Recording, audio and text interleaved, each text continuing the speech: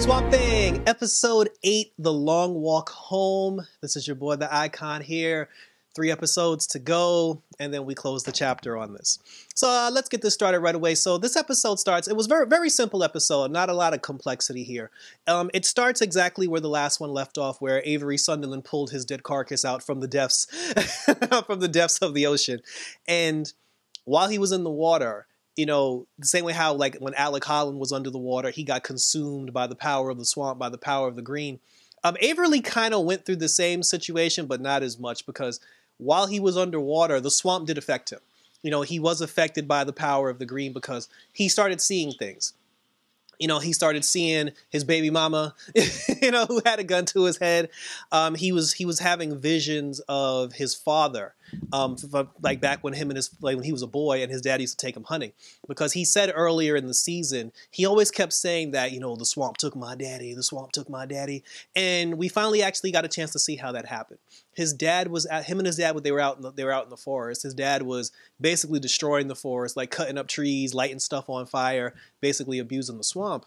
And, you know, come to find out, the swamp itself, and Avery witnessed this entire situation, the swamp actually kind of fought back against his dad because, you know, since his dad was abusing the swamp, there was a moment where, like, the leaves and the vines, they came out of nowhere. They grabbed, because his dad had lit a fire. Like, there was, like, you know, he was lighting fires, whatever. The swamp grabbed his dad, kind of, like, yanked him in. And then, you know, he dropped what he was doing. The fire went off. And the swamp kind of pulled his dad into the fire and burnt his dad alive.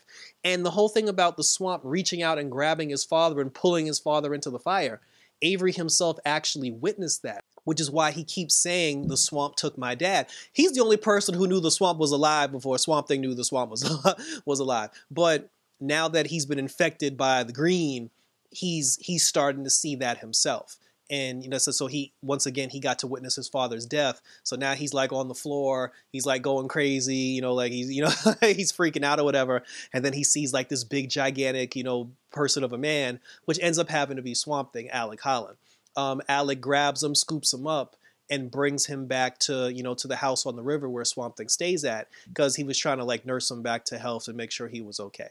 So now we move on to Abby Arcana, because remember in the last episode, after she told Alex she was going to stay and fight, and then Alec was like, no, get away from me.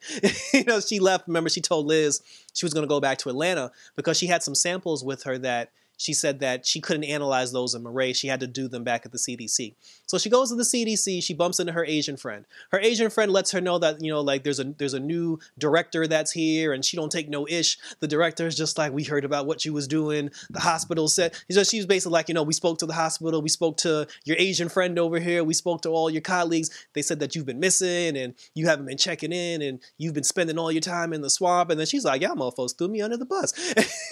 So she, you know, so she was just like, listen, the director, she's like, listen, we'll run the samples, but she was like, me and you need to have a talk because nobody knows what's going on with you. Like, we don't know what's happening. We don't know what the deal is. All we know is that you're out in the swamp, and we don't know why. So she gives her the samples. You know, they start looking at the samples, and then she starts talking to her friend. She got mad at her friend because she was just like, listen, while I was getting my ass chewed out by the director, she was like, you know, you could have said something. You could have kind of like defended me. And he was like, I don't know what to say to defend you, because he's like, me and you were supposed to be like tight. We supposed to be best friends, and you didn't even tell me what's going on. So she kind of, so then she got mad. She went home. The Asian dude, he followed her, which was like crazy. He went to her house, brought her some food. The two of them ended up having a conversation. They had a nice little conversation where she briefly talked about her mom, how like her mom died when she was at a young age. I believe she said 8 years old.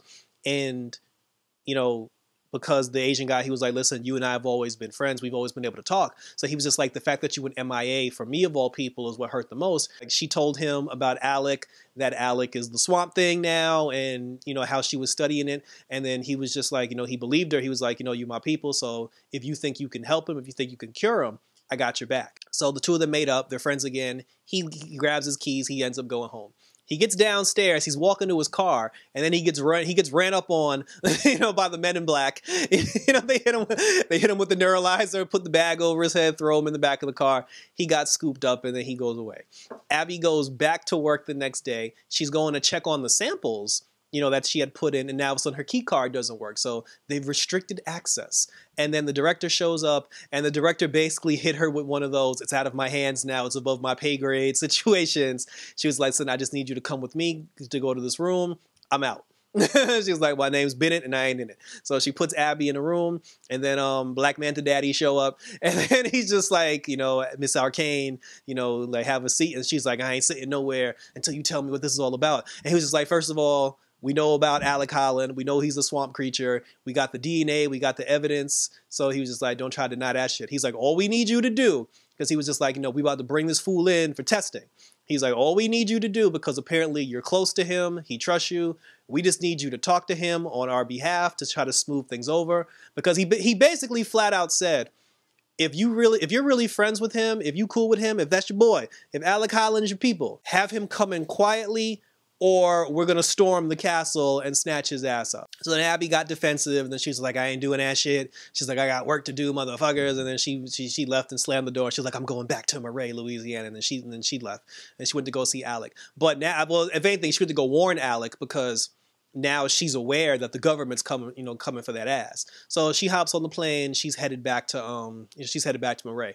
They actually did say that her Asian friend, when he got scooped up, Black Manta Daddy did mention that they got the information about Holland from him. So clearly they tortured the man, but they told Abby that he got relocated to like Abu Dhabi.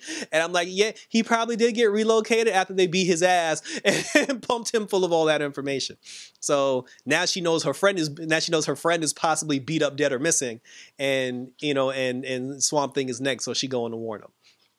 So now Sunderland wakes up at Swamp Thing's house, and when he was just like, is that Alec Holland? And then he's just like, you took everything from me. And then the worst thing you can do with Avery Sunderland is have a conversation with him. Because that man has a way of spinning things and like talking you down off the ledge, and you didn't even realize you was on the ledge to begin with. So he gets into Swamp Thing's head, and he basically pumps him full of information about like, oh, we could save you, my money, we could save you, my boy Woodrow, we can turn you back into Alec Holland.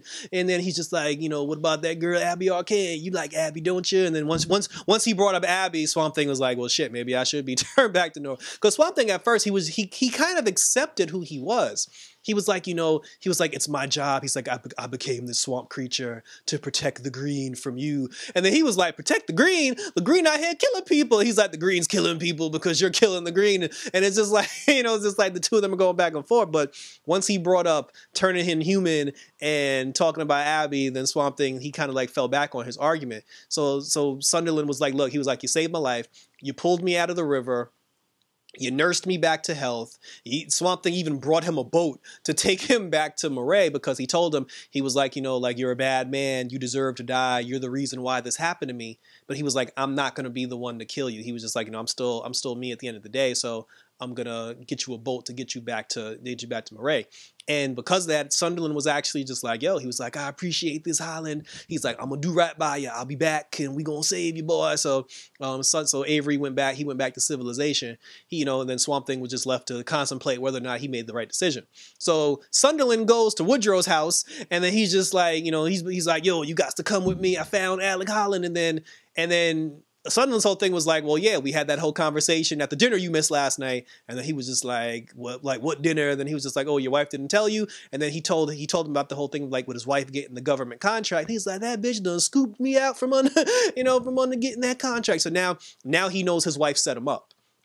So Avery now, he's just like, oh, snap. So he spoke to Woodrow, and then he was just like, listen, is it possible for you to actually cure Holland? Because he knows Woodrow saw the samples that Abby had shown him before. And then Woodrow was kind of like, like, it's like, you can tell Woodrow was kind of like, he could, but then he was just like, well, maybe not, because regenerative tissue might be hard. But then he was just like, why would you want to do that anyway? Because he was like, the type of cell regeneration that this creature has, it can save the world. And by world, he means his wife, because Woodrow's whole thing is he's just motivated by saving his wife. His wife has a brain disease. His wife has dementia. His wife is losing her memories. He just wants to save his wife. Damn, like the rest of the world be damned. So he's using the Avery situation, you know, to try, like he's telling Avery, like, let's not turn him back to normal because he can save the world, but he's really just trying to he's really trying to stop him from curing Holland so he can save his wife. So, you know, and then the funny thing is, Avery's always the person who talks people into shit. He's always the manipulator. This is the first time I actually saw somebody like manipulate him, where he let Woodrow convince him not to save Alec Holland. And to Sunderland's credit, he was actually going to do the right thing, because he did ask him a couple of times. He was like, could you cure him? Like, he did.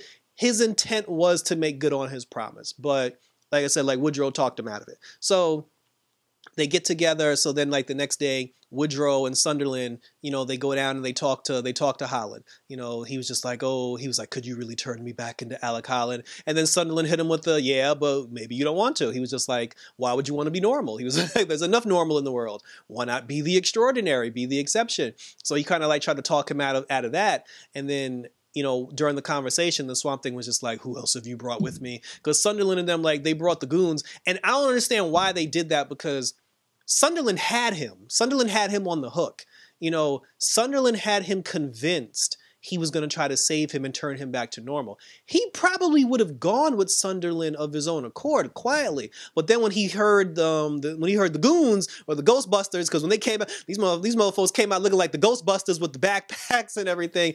When he saw the Ghostbusters coming, he was just like, "Oh, you betrayed me!" And then he just proceeded to start killing everybody. He was stabbing people in the throat. They were shooting at him. You know, like they had the red beams on him, and they was trying to take him out. So now, like, it says, so Swamp Thing killing everybody. He killing everybody now. He's trying to take everybody out. And then they, I mean, I was making fun of them, calling them Ghostbusters, but what it was they had Mr. Freeze's nitrogen on their back, and they basically used it to freeze Holland. So they froze him into a block of ice, because again, if you know anything about the Swamp Thing, he's like the moisture, like water, is what keeps him healthy and keeps him strong. So if you dry him out, that's how you can take him out.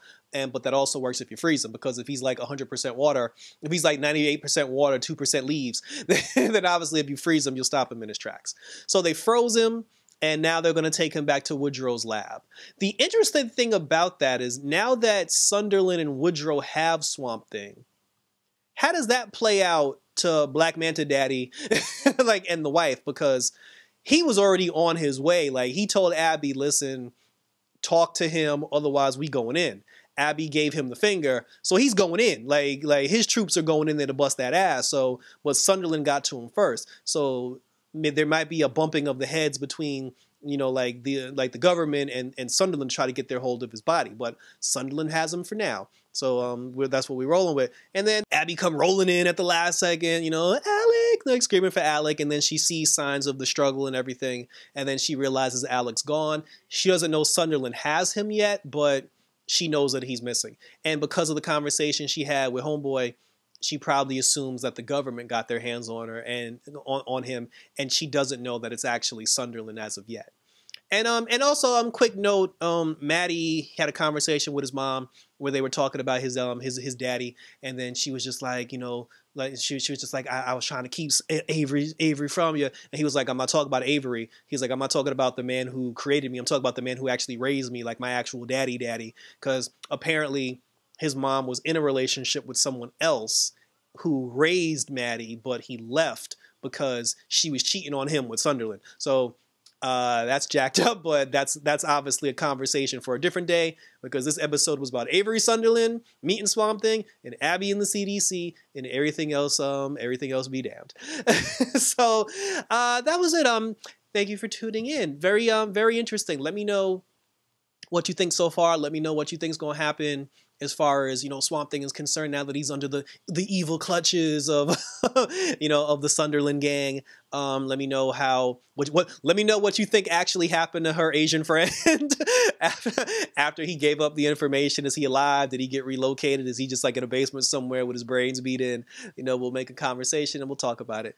2 more episodes in the book, and, you know, like I said, we'll ride this train all the way to the end of the green and down in Moray. So again, leave a comment. Definitely hit the subscribe button if you haven't already, so you can get notified. Hit the notification bell so you'll know when new reviews pop up, when other things pop up on the channel. Like I said, let's build this community. Let's have this conversation and keep it rolling. So until next time, for the green, take care, everybody. And I'm out this bitch.